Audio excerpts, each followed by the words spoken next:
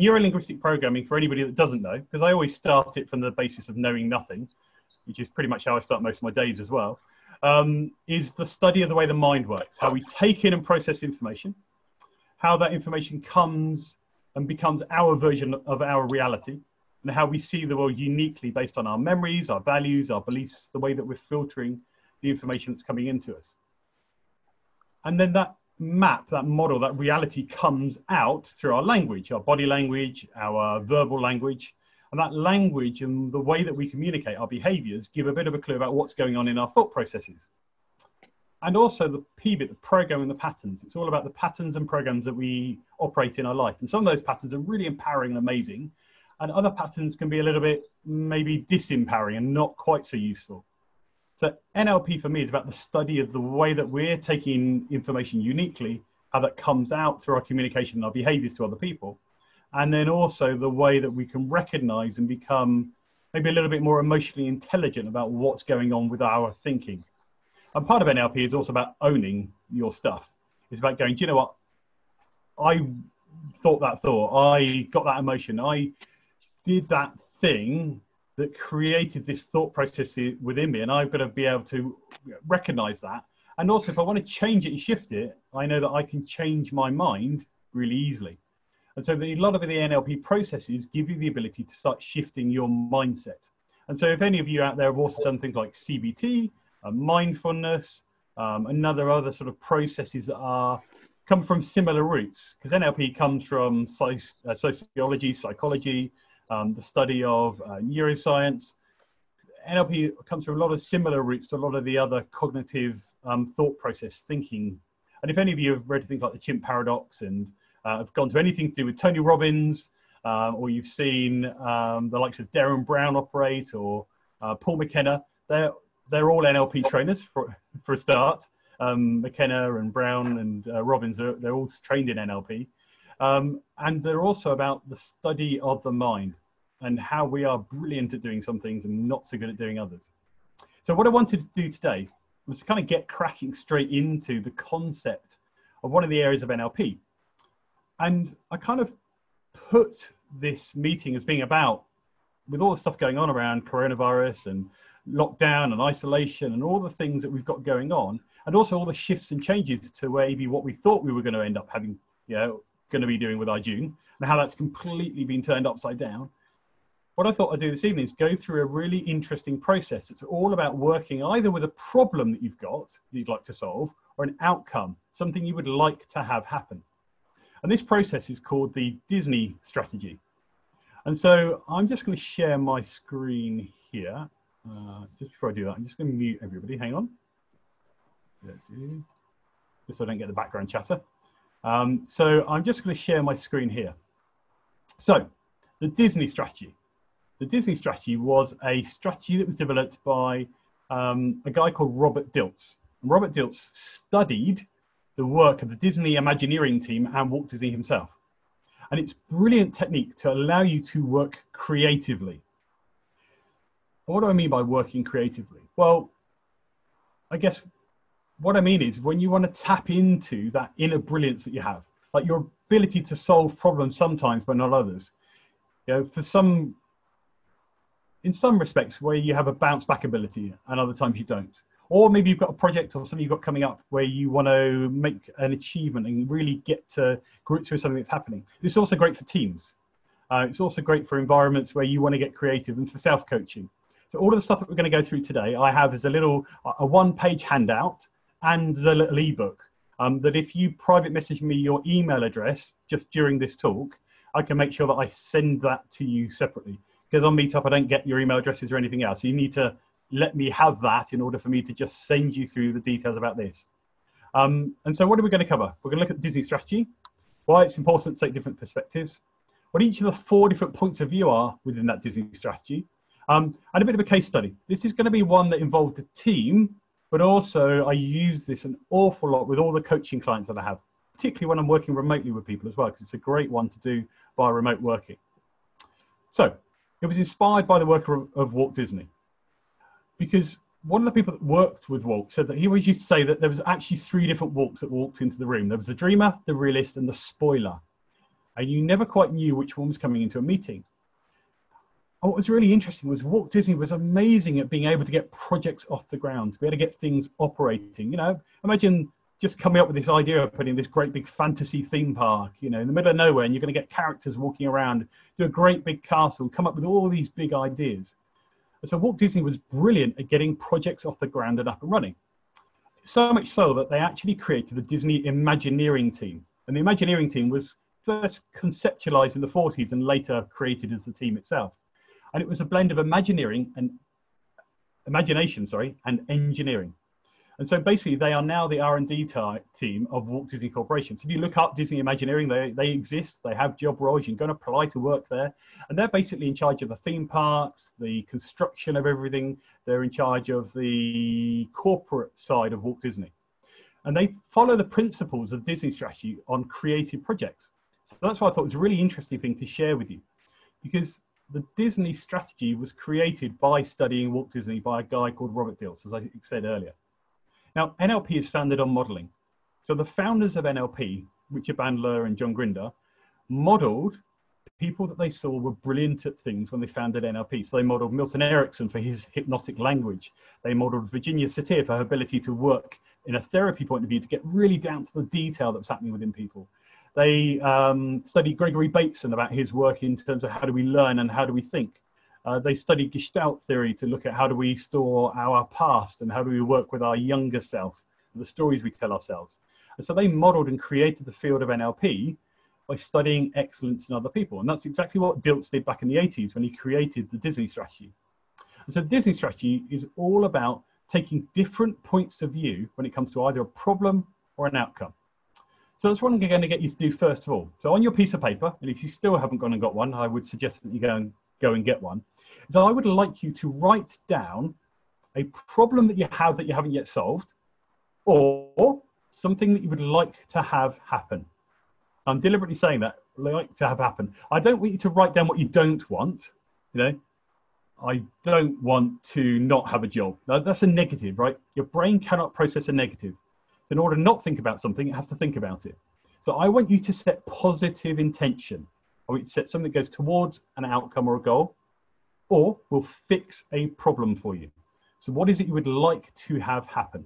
That's the first thing. And when you've got that, pop it into the chat. Let me know what kind of things you've got that have been coming up. So let me just pop the chat up so I can actually see it without the screen. And thank you for your emails that have been coming in. And oh, Priya, you did a Udemy course. Awesome. We've got the course on Udemy. I wonder if it was our one. So Farzin, you want to live more in the now. Okay, that's a little bit amorphous. Not quite. I can't quite get my hands on that one. So what do you mean by living more in the now? Do you mind just sharing a little bit more about that? You're muted at the moment, mate. Let me unmute. Saying, hang on. I stopped you from being able to unmute yourself. Right, go for it. Yeah. Okay. Cheers. So probably not being as consumed in my thoughts and being more in the reality that's unfolding in front of me. Okay. And when you are in that reality of what's unfolding around you, what difference will that make for you? Peace. Peace. Okay. So is it that you'd like to have more peace? Yes. And that having more peace means for you living more in the now? Yes. Yeah. Unless they're nice thoughts, which they tend to be as much. That's fair enough. Okay. So I would suggest you write peace down as the outcome. So Geraldine, yep, being open to starting a relationship. Awesome. Bill, when will I retire? A good question. When will you retire? That's not quite tangible.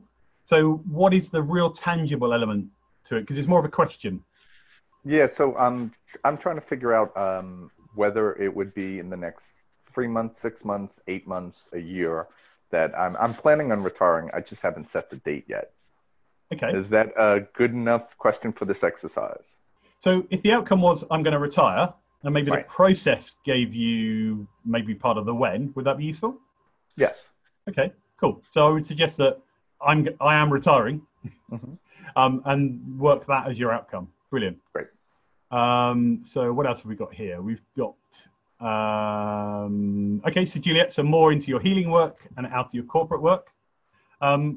Again, more out of, it's kind of like it's an evolving process. So what specifically would be your outcome? If you could nail one outcome down, what would that be for you, Juliet?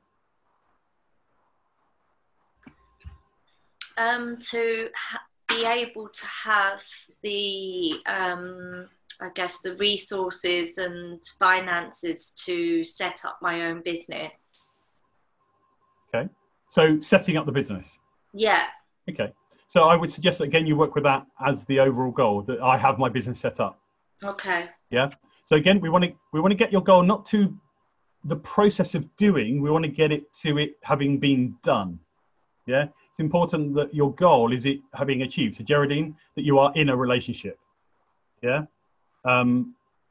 Magdalena, hello.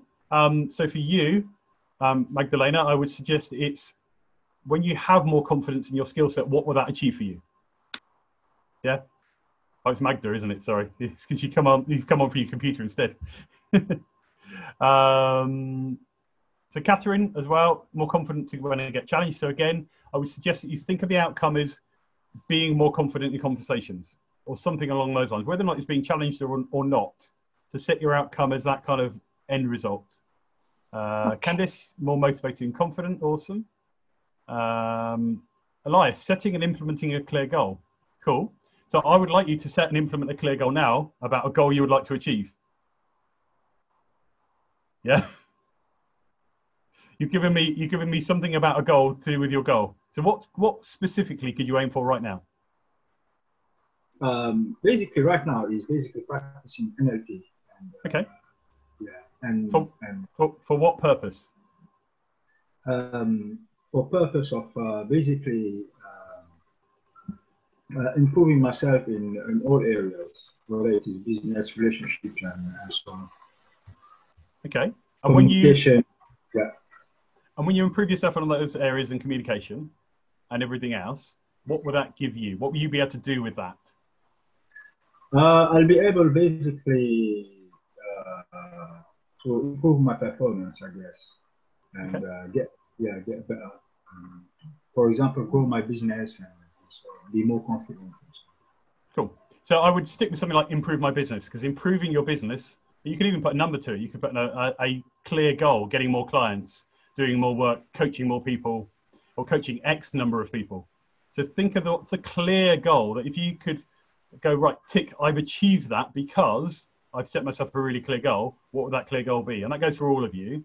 So rather than it being I would like to be, or I'm in the process of, what is the clear goal? Margaret, what have you got for you? What's your clear goal? Do you mind sharing? I've typed it in the chat.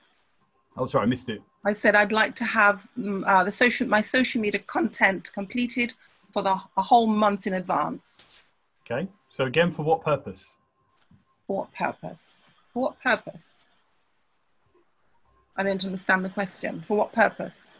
So you're doing social media content. Is it why? Basically? Oh, okay. For my I know we didn't ask why in NLP, but why? For my business. For my business. To achieve what? So that I can feel more in control of the process. Okay.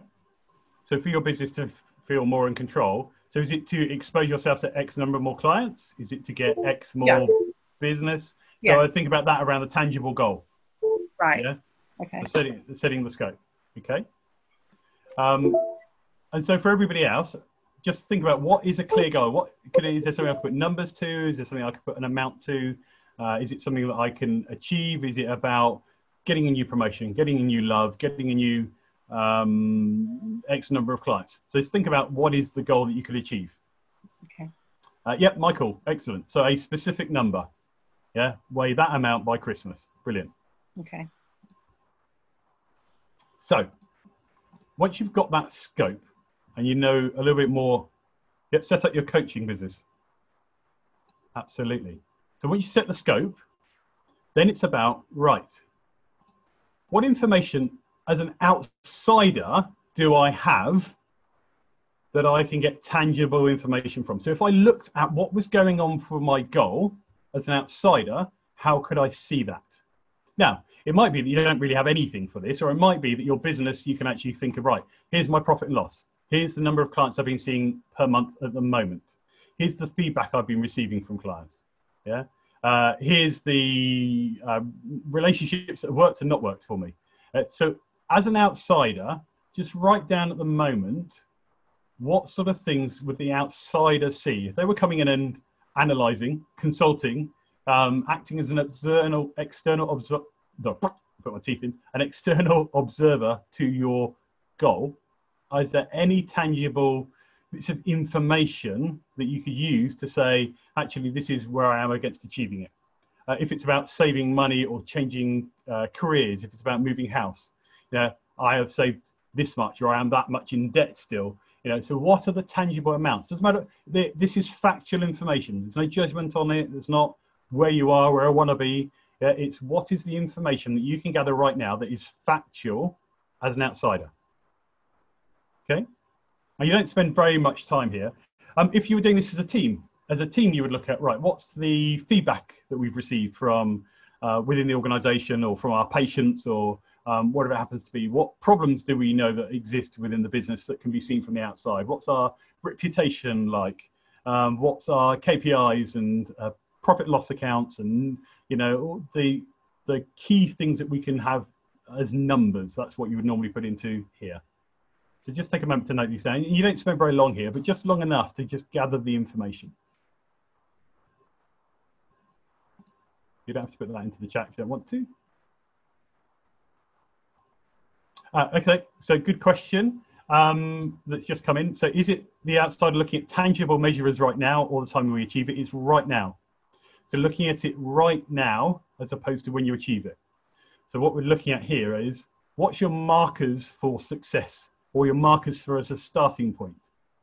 So if it's, I want to grow my business, right? Go, right, at the moment, my business is invoicing £800 a month, £2,000 a month, £10,000 a month, yeah?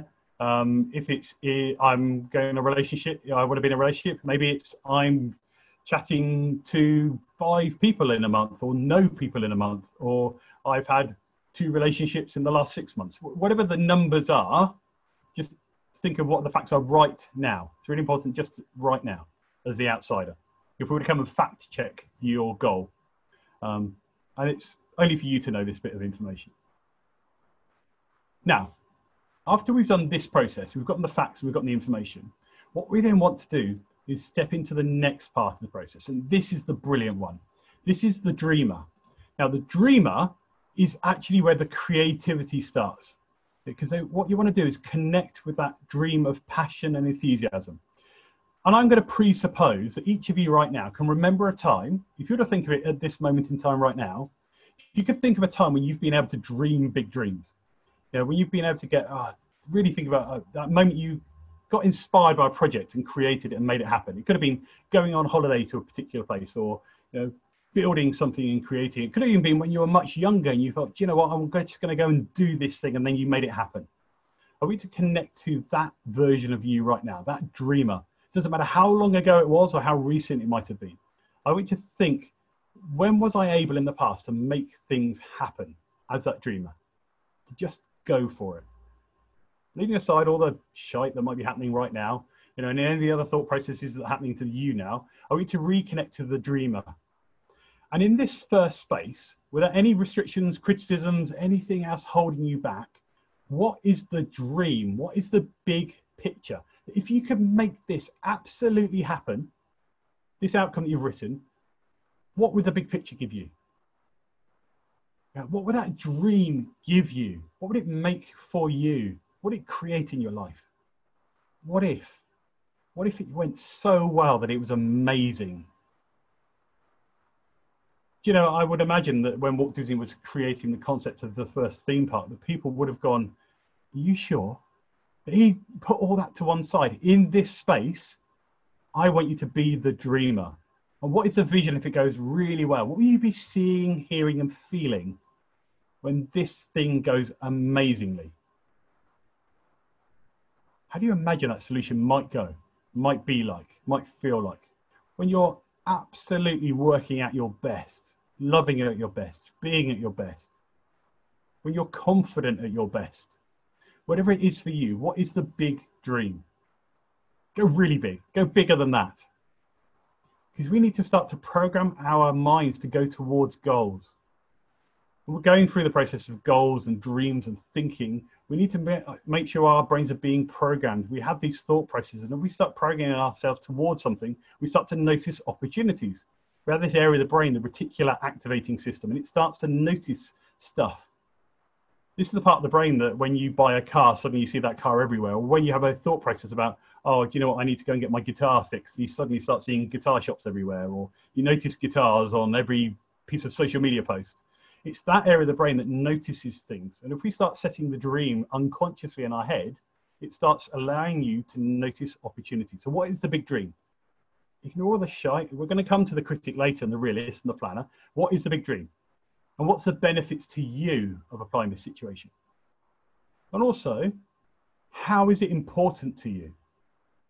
When you've achieved this, what would it give you in your life? What would it be the big dream for you right now?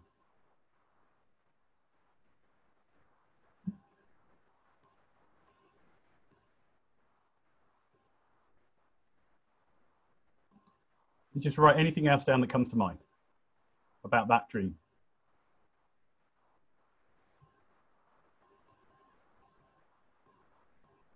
If anybody would like to share, just wave.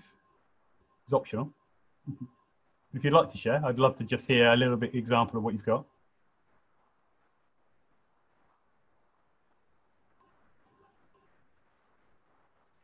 Buzzing. Sharing the, I don't know whether to share in the chat or not. Okay, so totally present guy, happy and peaceful at the same time, saw the best in people, had a beautiful and lovely wife, and just really enjoyed hanging around with people and actually wanted to be in social situations and have fun. Awesome. And for you, all of that is achieving that goal and beyond, the big dream. Awesome. And what will that do for you when you are there and you have all of that? Like extreme happiness and fulfillment. Brilliant. That's the right level of dream. That's the one we wanted, definitely. I don't want you to just check in. Do you have that really big sense of this would be just absolutely flipping amazing if I had this? Yeah, that's the kind of level of dream I want. Not just, it'd be quite nice if. Yeah, I want the mind-blowing, like, wowness factor for that dream. So just double check in with that, okay? Now,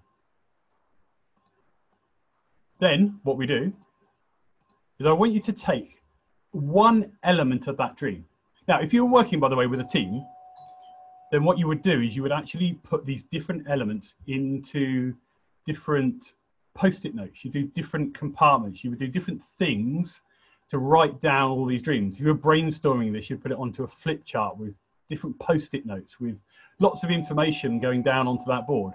You would put all those big dreams down so that you're able to then catalog them and find out information later. And so once you've got that dream out of your head, or the team have got that dream up, what you then really do is pick an element of the dream to work on next. So I want you to think, what is one tangible thing that you can start to work towards right now? And then what we're going to do is we're going to step into the next stage of the strategy. We're going to go into the realist. Now, the realist is the planner. Again, we're going to come to the critic, the spoiler, later. So as the planner, it's more of a logical thinking style. And it's about narrowing down the ideas of the dreamer so you can get it to like a constructive shortlist. And typically you take the single best idea. Yeah, and then you start to work on that. So during this stage, you would ask questions of yourself like, right, how can you apply this idea in reality? So within that one element, what can you do to start making it a reality? What's the action plan that you start to apply this idea? What's the timeline? How would you evaluate it? What are the tangible things where you would know how it might happen? Now, traditionally, what we would do from an NLP sense, if we were looking at outcomes and how to work to outcomes, we would ask ourselves a whole load of questions. There's a brilliant outcome setting tool that we use within NLP that we teach on the practitioner course about setting outcomes, looking at what would it be like if I achieve that outcome?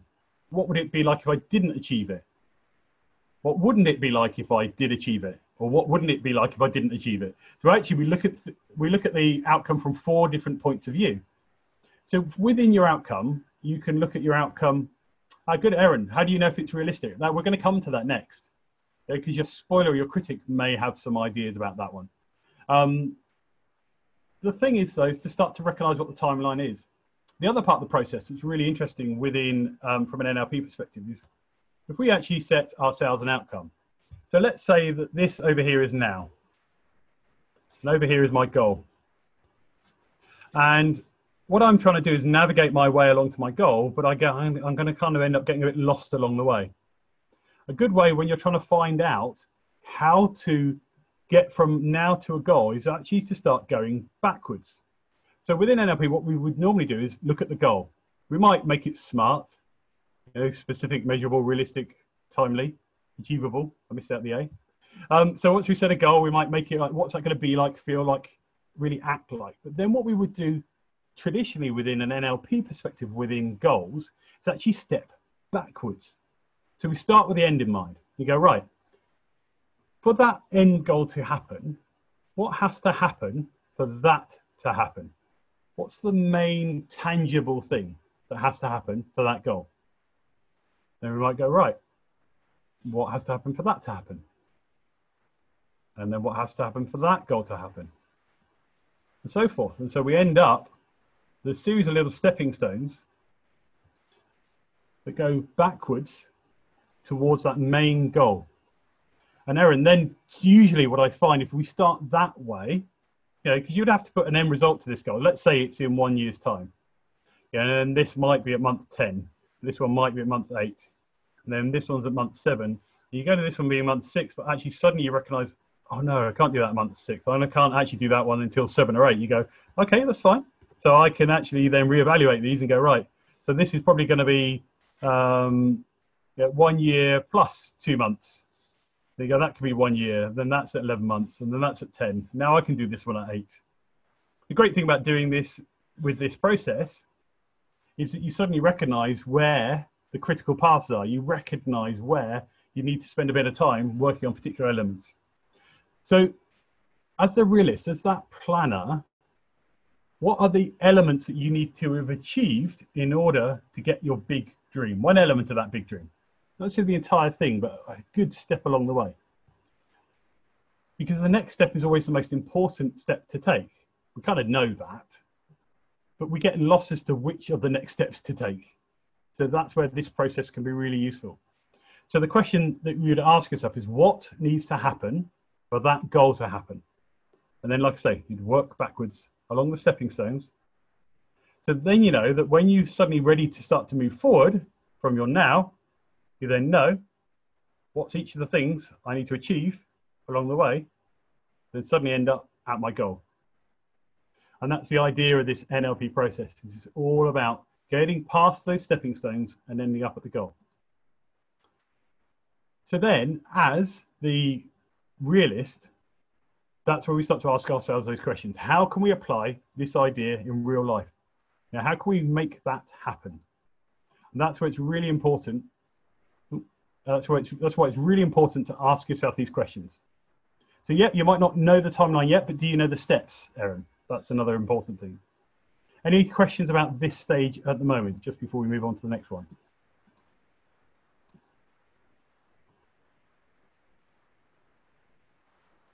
You can pop them in the chat, or you can just ask them. Either's fine.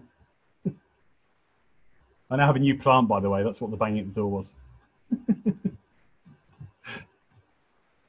It's just, isn't it hard, like, to realize, okay, that's your goal, but I mean, do you have to be really aware of the steps and the actions that you've got to take and the stages? Do you have to? Is that essential?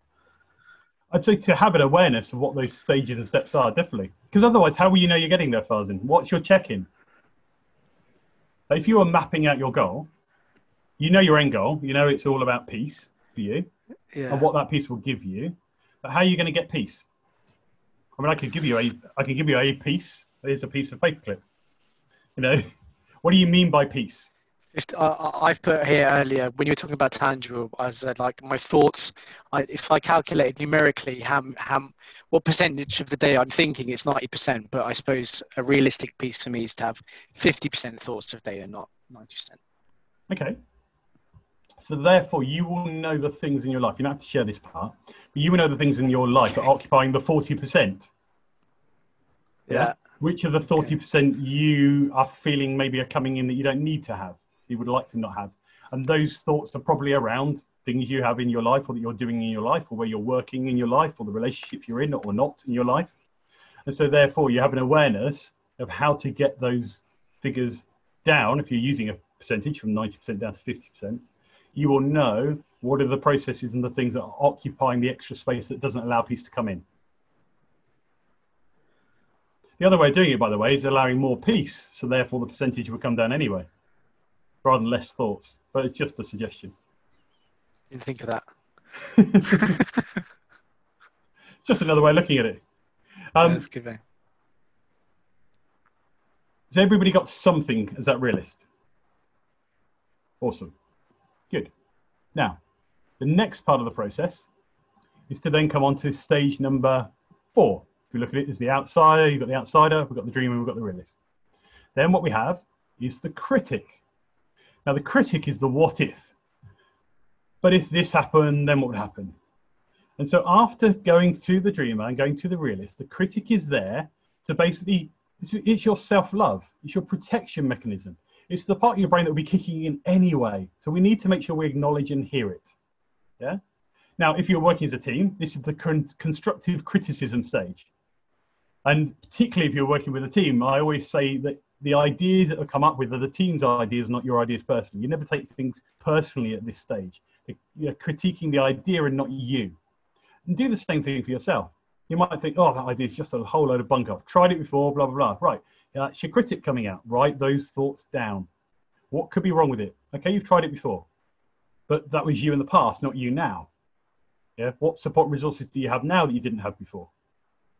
What is missing that needs to be present, and what is present that needs to be missing in order for those thoughts to happen? Are there any risks and dangers? Why can you not do it? Are there any weaknesses in the plan? What are all the yeah buts? You know that part of your brain that goes, yeah, but this is why I haven't yet achieved it. Oh, I don't know enough. Oh, I'm this, I'm that, I'm what's all the stuff that's going around in your head.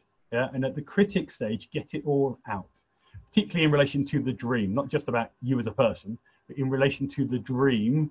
What are all the yeah buts that might come up? So if it's a relationship, I'll never meet the right person. Yeah, I'll never do this. I'll never be able to find out. I've tried it before, but it hasn't worked. Like, get all those things out of your head and get them down. Yeah, Aaron, so normally when you get to this stage, you tend to cancel the whole thing. Quite often, though, what happens is when people come up with a plan, they go into critic first. So therefore, quite often, because the dream is big enough and worth it, and then the realist starts to plan it, the critic is actually critiquing the idea, not the dream. They're critiquing the particular element you've chosen, not the whole goal.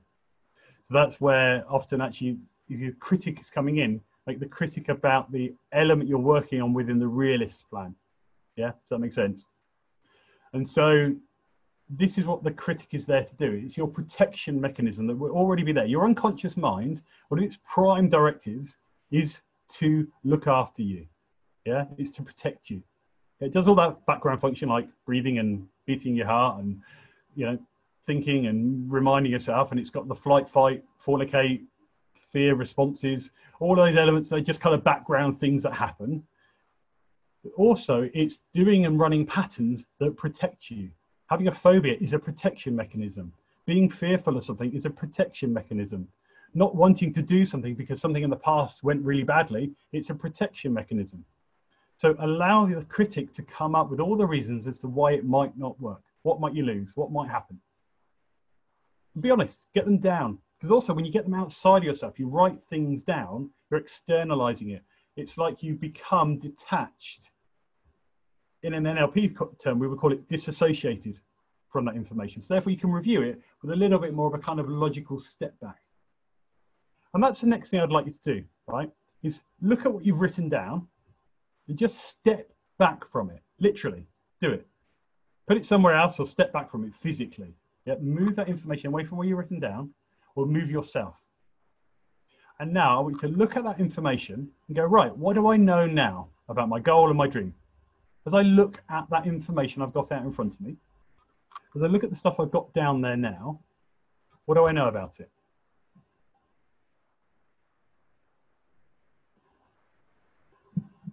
And is there any advice that I might give myself at any of those stages, the dreamer, the realist, or the critic?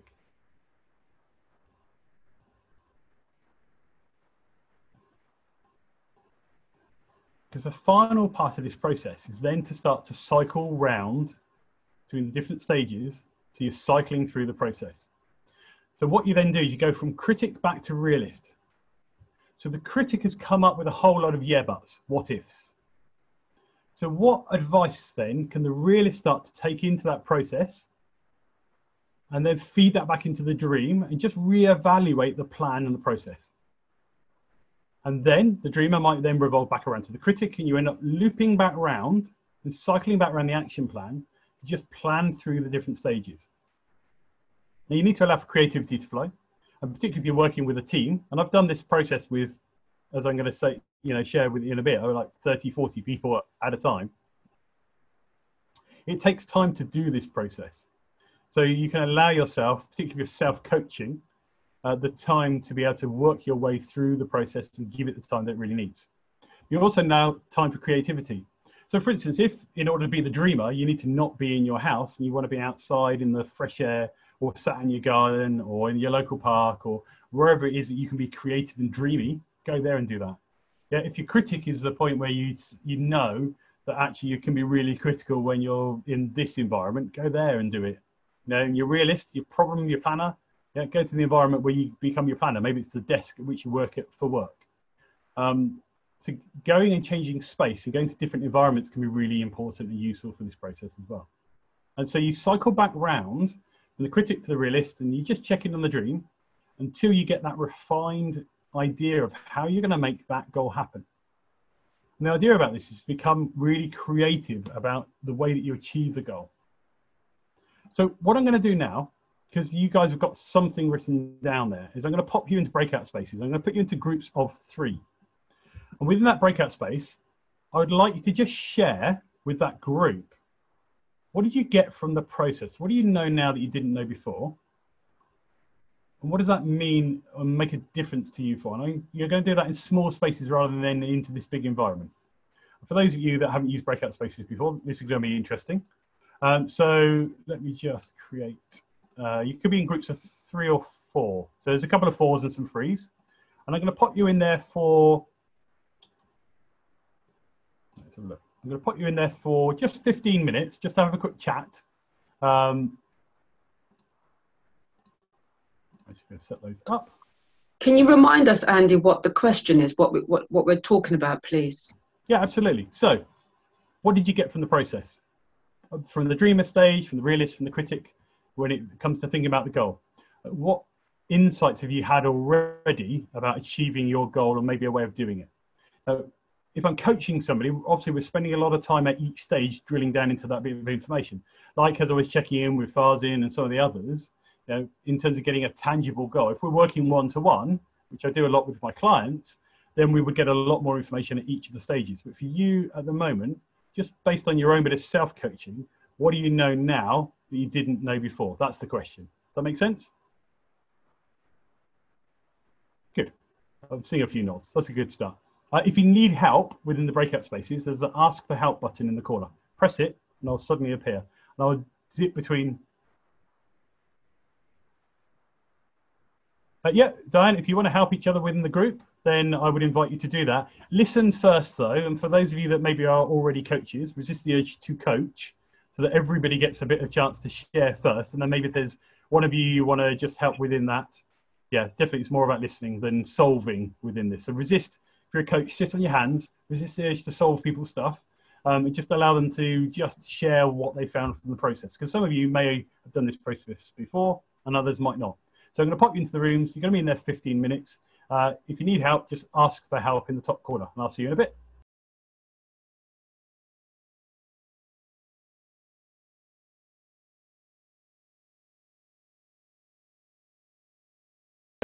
So what kind of things did you discuss? I like this to be interactive, so hopefully you weren't just staring at each other for 15 minutes. So what kind of things did you discuss in the breakout spaces? What insights have you had so far? Hey, this is Aaron here. So Hey, Aaron. I can say that it was interesting because all the three of us had more or less the same process that we are currently at. So it was interesting, like how to expose ourselves online, you know, all the what we want to do, but then like, you know, our fear of how people will react to this and what will be the strategy. So we are kind of more or less on the same stage. So it was very interesting to just share each of us how we kind of try to figure this way out. And it's so interesting, isn't it? Because what we perceive other people might say or do can stop us. Yeah, and before the ideas even get off the ground, we can let that stop us. But you are only making that stuff up in your head. Now, if you're anxious about something in the future, again, you're anxious about something that you don't yet know that you've made up in your head that might happen. And so those things can really ground our dreams from getting going. But that's why it's really useful to step into each of the three spots, to be really creative and open, to be the planner, and to also be that critic. But so often, as I said earlier, we start with the critic, or we start going into the planner too early, and we get lost because we're trying to plan forwards, and we don't, you know, we get lost on the route to getting there.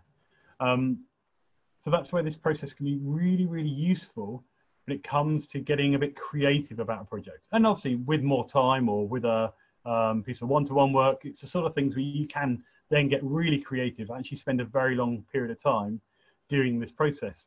So typically, if I'm working with a team, I'll be at least half a day going through this process with them. It's not a 90-minute job. I've done teams where I've worked on one session per each of the things. So we've got one session on Dreamer. You know, we've done one Zoom session, you know, as the realist. We've done another session then as the critic.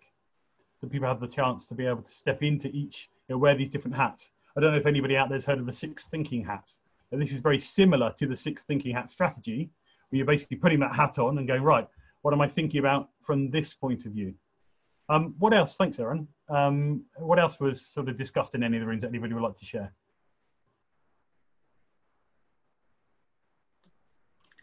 I will share my learning. Thanks, Nadine. What I learned from this, from my review, is that I focused a lot on what I needed to do, and not so much on, I guess, who I need to become. So that was a learning point for me from this cycle. And knowing that now, what difference has that made for you? It's made me realize that you know, striving to be, you know, the best version of myself for this particular item here is actually a very important step and component of the overall goal. And I think, you know, for me, so you can focus on the admin and the day-to-day and the things that you should do, and actually miss a very crucial item, which is yourself. So that just kind of helped refocus that it's more holistic than that. It's not just the tangibles, it's you as the package. Yeah, absolutely. Yeah. The action and the admin and some of the steps are just part of the things that you have to do in order to get to that end result. And you also have to be the right version of yourself, or you have to step into an identity that maybe you're uncomfortable with. You know, some of you talk about stepping into that identity of being a partner, or being an author, or being a coach, or being a whatever it is you need to step into in order to recognize that. But that's also why really connecting with the dream can be really important, because when your dream is big enough, you know, when you've really wanted to achieve something, you just go and do it. Don't let anything stop you. You just get on with it. And so that's why the dream has to be big enough. You know, what is that legacy piece? What's going to happen because of all the people whose lives you influence, or who read your things, who get involved in your life, or the kids you may have as a result of the relationship or not? You know, what are all the things that you're going to do within your community, for yourself, for the world, that's going to make a difference? And those are the things that end up becoming far bigger than just you, and have that influence where you just get on with it. Nothing will stop you. Nothing credible will get in the way. You're just going to get on with it because it's far bigger than you now. And that's where that stuff can be really interesting, Nadine. And you just think, in order for all of that to happen for you right now, You already know who you need to be, and you are already it. The question for all of you, when you think about who do I really need to be, and you can answer this one internally, is what's stopping me? What is stopping me from just stepping into those shoes right now? Because that's the interesting question. And that's often the one that I'm working with coaching clients, is getting them through the what's stopping them. Because what's stopping you is you. Fundamentally, what stops me from being the best version of me is me. And the things I've been through and the past I've had and the things and decisions I've made in the past that I still beat myself up for, all of that stuff. Doesn't matter how much NLP you know, there's always something to unlayer and get on with. I love this work. Every time I'm running a practitioner course, and I was running one at the weekend. Also had Marva and Michael with me assisting on it. Every time I'm on a course, I'm running a course, I'm participating in it at the same time. It's always something to learn about yourself. It is a cyclical process. You do something, you get feedback. You do something, you get feedback. You don't do something, that's feedback. So therefore, what has been stopping you, or what might still be stopping you right now from achieving what you want to achieve? It's getting out of paper format and into who you need to be. Does that make sense, Nadine? Yeah, absolutely. Of course. Any other feedback from those breakout groups?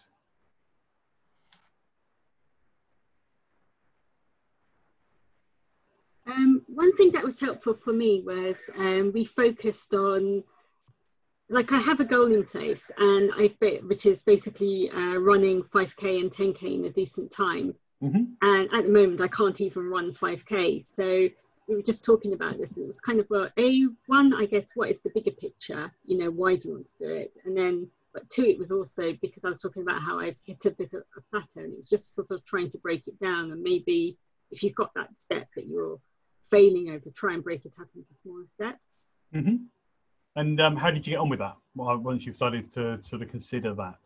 It was helpful actually. So because I'm following an app, so it already breaks it down into steps, but it was just sort of, like, now it seems really common sense, but it takes sometimes someone else to point it out to you that, well, just because somebody says that's one step, there's nothing to stop you breaking that down into however many steps you need to break it down into. So when you're running, who do you see yourself as? I just as me, but I guess I would like to see myself as a fitter me, like somebody who's got better physical and mental stamina. Okay. And are you getting better each week? That's it. I'm hitting a plateau at the moment, and I have an app that I'm following. I'm following the Couch to 5K. Yeah. And both times I've got stuck on week 4. Like, I've never made it past week 4. Like, okay. I get better. I get to week 4, and then I end up sort of giving up because maybe work takes precedence. Something else takes precedence, and then I feel like I can't contribute the time, and then it's a bit, I guess I'm just demotivated to do it. So it's trying to get past that. So what will happen if you achieve your 5K goal? Well, if I achieve my 5K goal, then I'll go on to 10K, so I'll push it sort of further. But the end goal of that is that just in sort of life, work in general, I would like to achieve better physical and mental stamina. Okay, so better physical and mental stamina. And to do that, you're going to do the 10K, 5K, yeah, and sort of work back through the Catch to 5K app. And what will happen if you don't achieve that goal? Let's stick with the 5K. What happens if you don't achieve the 5K goal? So this is a frustration. This is frustrating because I already have achieved the 5K goal. I did a 5K run last summer, and I did it, but my time wasn't great. So it's not about the running, though. It's about the time, is it? Because you told me you'd never achieved 5K earlier. Oh, sorry. Well, so I have achieved 5K, but it was in a really poor time. But I've only done it like once. Like, I've never managed to run it continuously since then.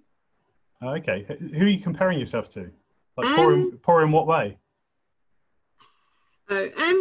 Just other people I know in general. So I do know quite a few people, but they're not beginner runners. They're all sort of they're kind of at sort of half marathon type level. So I'm not comparing myself against them. I mean, I'm just, for instance, when I did the race, we had a list of times. So I could see that I was sort of, in the lower, the lower 50% rather than the higher 50% sort of thing.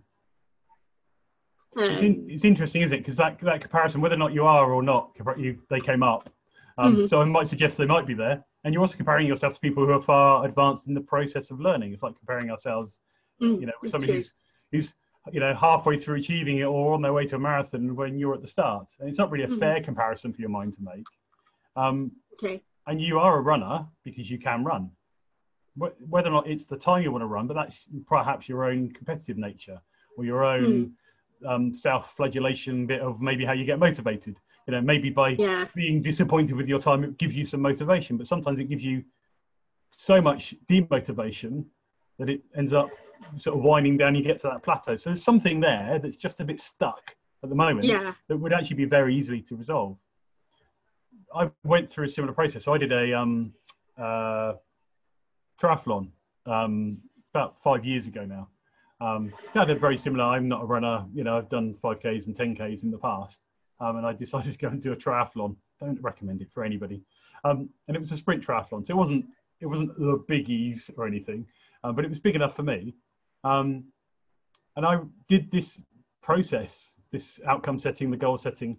And I remember my outcome and my goal was crossing the line, having achieved the triathlon. The crowd would be cheering, my friends would be there clapping me on. It'd be amazing. I feel great. I'd raise money for Parkinson's, which my dad had, and so it kind of had stuff that was kind of leaving a bit of a legacy as well. And I really connected with that.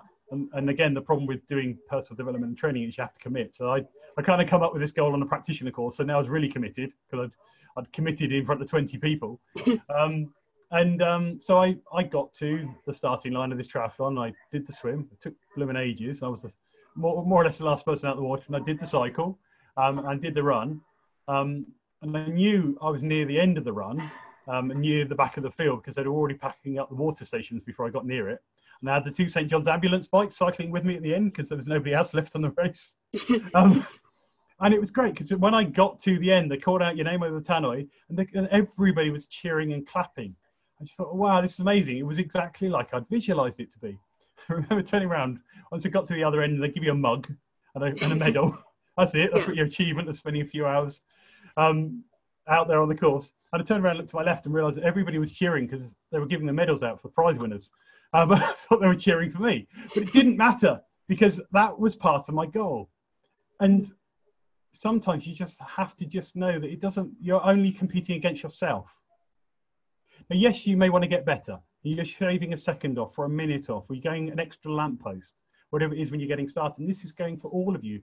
It's just starting to put these goals into fruition and you're going through the stepping stones. You're only ever against yourself. Now, yes, if you're inventing something or you're going to get something to market, yes, there might be some competition stuff going on there, but usually it isn't. It's just against what's going on in our own heads. And that's what you have to start to beat or manage or just get it out the bloody way. And once you get that stuff, then it frees you up. It's so that you can get into your zone. I suspect there's times when you're running, you're not even thinking about times, you're just in the moment of flow. If you can connect with that in the moment of flow, you enjoy running for running's sake, not because the app's going in your head going, you're doing this in 20 seconds and that in the next stage and come on doing this bit. That's content. I would invite you perhaps sometimes to go out for a run without it, just enjoy being in the moment and being in the surroundings, because you'll probably get a sense of the enjoyment from that process as well. Or maybe do some work with somebody to just help shift the mindset piece, because once you shift the mind, the body will follow. This is true so much in a lot of just principles. What you said about flow, I have had some good runs where I've managed to increase my time, or as in decrease my time or increase the distance, and that's when I've been in flow. But I can never, it's always been sort of random when it happens. Like I could, I can't say, oh, I know, like if I knew I'd eaten something in particular before that happened, but I just I don't know what's caused it or how to get back in. Yeah, often for because one of my best mates is a fitness trainer, and I've worked with some of his clients before. Often at the 5K level, it's nothing about the food, it's nothing about the water, it's nothing about the small stuff. That's when you get into the, big triathlons and the bigger stuff. That's when it's more important about stacking in the pasta and all of that stuff. You don't need a drink on a 5K. You don't need to bulk up on rice the night before. Yeah. It's all about the mental side of things, first of all. And so shifting where the plateau gets to, and again, you don't need to answer this one, but plateauing may be something that is a pattern, is you get so far in something, a goal or achievement, and then you just flatline for a while. Yeah. Yeah. Not just running. It could be a career thing, or it could be a, you know, a relationship or a life thing, and all those kind of other elements where it can come in. Is when that happens, that's just a natural pattern you're running. You've modeled it from somewhere. It's not your stuff. You've just learned it as a behavior. And all the things that we do as our patterns and our programs, we modeled that from the people that we were raised with, from the people that we had in our lives, from the people that surround us. It's not your stuff. If you're choosing to not take that forward now, you have a choice. Sometimes you just have to decide to let it go. Leave it in the past. It's like turning your baggage into luggage, letting go of some of the stuff that you're carrying around with you, shaking it out and actually freeing up some space for what you'd like to have moving forward, isn't it? Okay. Yeah, good stuff. No, I agree. Awesome. Elias, the mind shifts, the body follows. How do you shift the mind effectively? So that is a really good question. And the answer to all really good questions, Elias, is it depends. Because it depends on the person, it depends on the circumstances. But in NLP, we talk about the philosophy that the mind, and the way that you take in and process information, the way you see the world, affects your state. That state ends up affecting your physiology, your body. The physiology then affects your behaviors. And when we have this cyclic loop where our behaviors end up with our reactions, and then we notice the things that we've just done, and we end up feeding that back into our thought processes, and so forth. So you might see and hear something and go, wow, that's amazing, and feel great, your body's buzzing and alive. Or you might see something, or it might trigger something in you, something negative, and then you suddenly feel, oh, and you feel it in your body. It's like a weight's being put on you. Yeah, it's like a drop in your own physiology. So often, even in things like running and conceptual stuff like that, if you're in a bad state of mind, your physiology will not be at its best. If you're choosing to process unconsciously information in a certain way, or look at something, or get demotivated because you've picked up your phone and seen everybody else's time, all those marathon runners who've gone in and done the 5K before you, if you're looking at that kind of information before you go on your run, immediately your brain's already in its state in order to run. You're not going to run at your best. You're not going to perform at your best. You're not going to write your book at your best.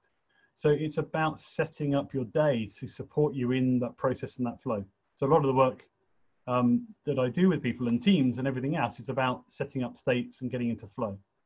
And that's where things like the Disney strategy can be really, really useful. Just want to share one other part of that presentation with you whilst I've got it up here. So if any of you are in teams in a corporate environment, I've been doing a lot of facilitating on Zoom at the moment, for instance. One of the processes that you can go through is this with teams. Now, one of the things to do if you are working this with teams, because I just thought I'd cover these key points. I know a number of people here work for different organizations. I've worked with the likes of Arcadia and Groupon and lots of other places where I'm brought in to run training or facilitate meetings for people. Ensure that if you're doing this process from a meeting point of view, have a facilitator. Only focus on one aspect at a time. So only be the dreamer, only be the realist, only be the critic. And use your environment to switch. So you might have different flip charts in different areas of the room. Some places even have different rooms. The Imagineering team have different teams that work on this. One is the dreaming team, one is the realist team, the other one's the critic team that come up with all the ebuts. Be prepared for lots of information to come up, particularly at the dreaming stage. And then you start to get those chunks of information down. Don't take things personally. If you're working with a team and people are critiquing your idea, they are critiquing your idea. They're not talking about you personally. Unless they're talking about you personally, in which case they are. But generally, when people are critiquing the idea, don't take it personally. So therefore, just chuck the idea into the pot. It's our idea, not my idea or your idea. And practice on small stuff before you build up on the major ones. Do your 5K before you do your half marathon. And absolutely key to all of this is having rapport and listening skills. Watch your butts. If you're constantly coming up to somebody's idea, even at dream stage, and going, yeah, but we can't do this, it will break rapport. You're not listening to somebody else. You're in your head disagreeing. So get into rapport with people and listen to them. So a top tip within teams. I did this with NHS trust that I was working with. So I was brought into this trust to basically run a session on stress and resilience, because they'd had this merger with Barnet and Chase Farm, and within the therapy services team, they weren't that happy. So what they thought they'd do is bring me in to run a session on how to de-stress the team. And the reason the team were de-stressed is because nobody communicated with them about the merger properly from the team's point of view. And the managers were a bit peed off because they had communicated and none of the team had listened. So what we did by the time we got to first break was go, tell you what, shall we just postpone what I was going to do for the rest of this day and do this process?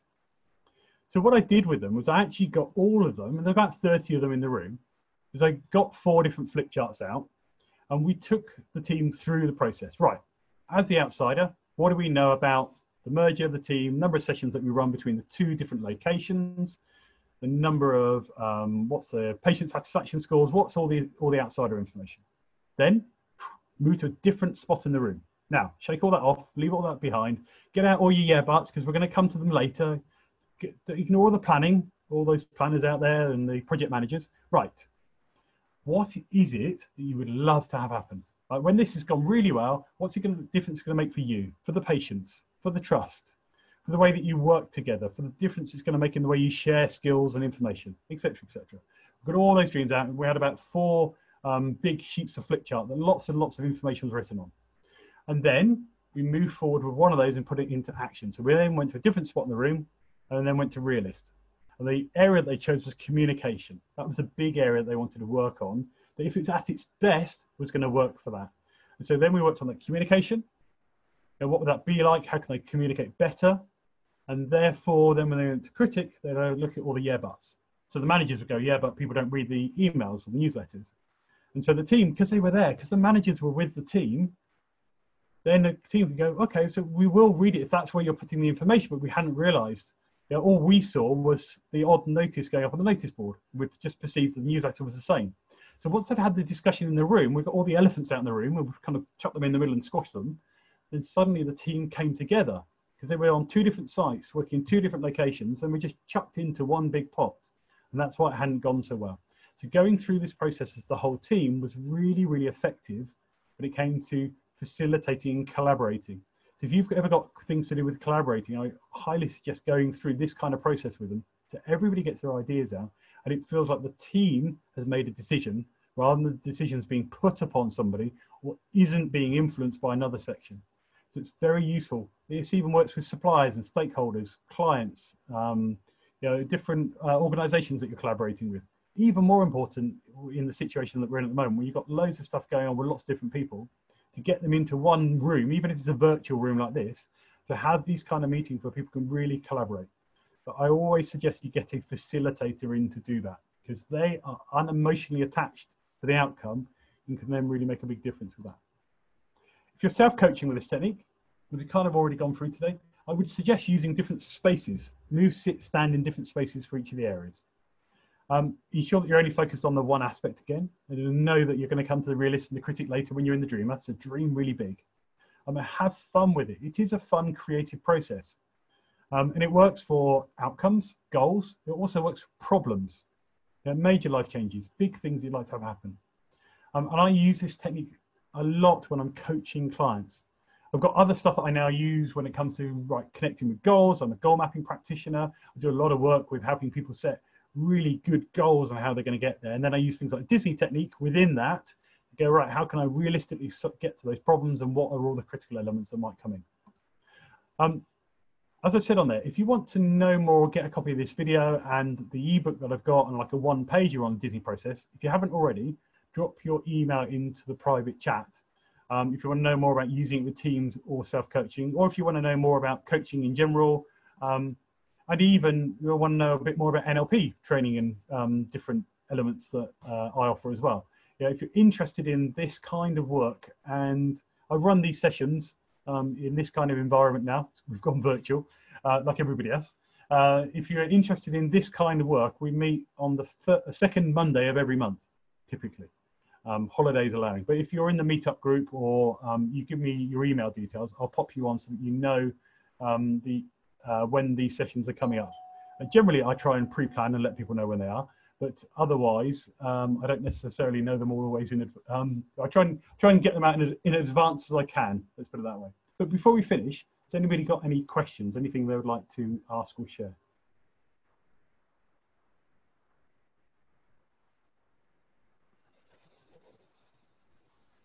Buzzing? Yes, yeah. I'm kind of waiting because I don't want to ask too much and sort of share the stage. But yeah, I suppose one challenge I have is that very improvement orientated. And so I was just wondering, sort of, I see the trap in that a little bit. It's like I just want to improve, and I'm maybe too focused on that. Have you ever had an experience that yourself or people that you've worked with? And do you know what I mean by the sort of negative effects of just trying to improve and not being satisfied with what you have and stuff? How is that a problem for you? Good question. I'm always thinking into the future of like, I'll improve this, improve this, improve this. Do you ever achieve it in the now? Say that again? Do you ever achieve it in the now? Are you always thinking about the future? Always thinking about the future. So some people are very future focused. They live in the future. They're always thinking about what's next. You probably have packed your bag for what you're going to do tomorrow. You've already got everything planned. You've got everything written out in your diary. I'm a future planner, so I've got a whole load of stuff up there that gives me a little bit about what's coming up next. You know, I'm a future-based person, but if I forget about that, I forget to live in the now. So I can be about what's next, but I'm missing the moment. Remember, what you wanted was peace now. Yeah. This could be one of the reasons why you're missing it. You're focusing on how you're going to get your peace tomorrow and not your peace today. Yeah. So it is possible to change what we call the meta programs from an NLP perspective, where you are that kind of focuser. So yes, is it okay to keep wanting to improve? Definitely. But if you're only ever wanting to improve and never acknowledging how far you've got, then it's going to be really tricky for you. So yeah. Yeah, does that make sense?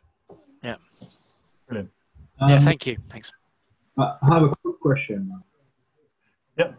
Like the focus, is that a logical process to follow? You always start with the dreamer, and then you go to the next stage, and then the third, and then the fourth one. Is that logical? Sorry, say that again, Elias. Is that a logical step to follow? Like the first, you always start with the dreamer. Yes. Yeah, so always start with the outsider, then go to the dreamer, then the realist, and then the critic. Yeah? Because if you go to the dreamer, you get all the big dream conceptual stuff, right? If you then go to the realist, you start to plan that down and get it into a bit of a framework. And then the critic is being critical about the thing you're planning, not about the dream or the big idea. That's the idea. It's focus the critic on the timeline of what you've come up with as a plan. Because if you go from your goal and then you go straight into critic, you'll be critical about the idea. It will never go anywhere, which is perhaps where you already are. If you go straight to realist, you'll start trying to plan something, but you never really connect as to why it's important to you and what you're going to get when you get there. So you're not going to be that motivated to achieve it. So that's why it's best to start with the dreamer, then go to the realist, and then go to the critic. The other reason for doing this is also the process that Walt went through. So this was the model that came out of Dilts studying Walt Disney. Okay. In the ebook, I'll also give you reference to the book, which is basically Robert Dilts' source material. For any of you that are NLPers, there's a book which he wrote around the study that he had of, I think it's 4 particular people that he studied about their creativity and their genius. So the ebook will have that bit of information in as well. How could I work one-on-one with you, Andy, and how much do you charge, please?